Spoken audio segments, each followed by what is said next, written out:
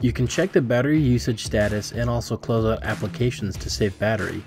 To do this, from the home screen, select Menu, go into Settings, down to Battery. The current battery level, whether it's charging or not charging, is displayed in the middle of the screen. You also have several options for battery saving. You can set the battery saver on by setting it to a schedule based on percentage.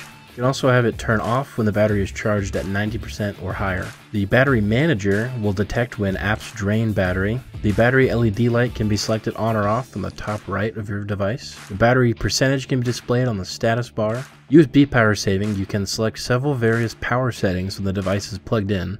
Also displays the last full charge of your phone, and the screen usage duration is displayed. Thank you for watching. For more resources, visit sonimtech.com.